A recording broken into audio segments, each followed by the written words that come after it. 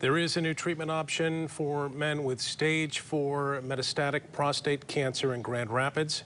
We told you about the new high-tech uExplorer full-body scanner being installed on the Medical Mile back in May.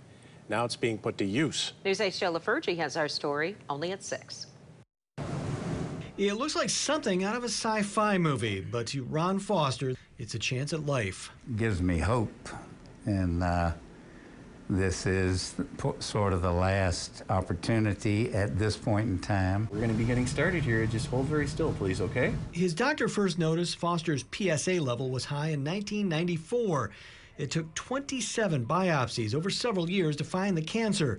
By then, it had spread to other parts of his body. At that time, we didn't have the technology that we have today. You feeling okay, Ron? He's been through a number of procedures over the years to keep the cancer in check. But the high-tech uExplorer total body PET scan diagnosis and follow-up treatment in Germany has given Foster hope.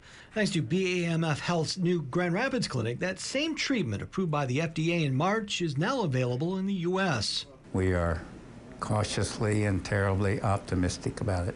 Two things set this scanner apart from others. The first is time. A normal scanner takes 20 to 45 minutes to complete a scan. This one produces images in about 10 minutes.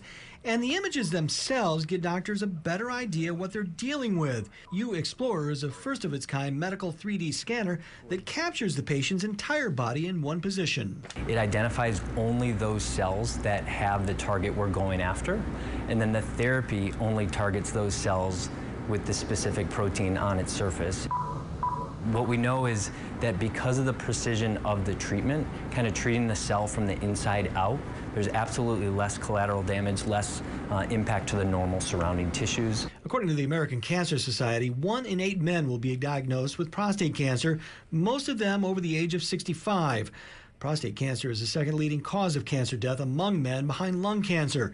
For men like Ron Foster dealing with stage 4 prostate cancer, the treatment is providing hope. You're keeping me alive with it, and we're terribly thankful.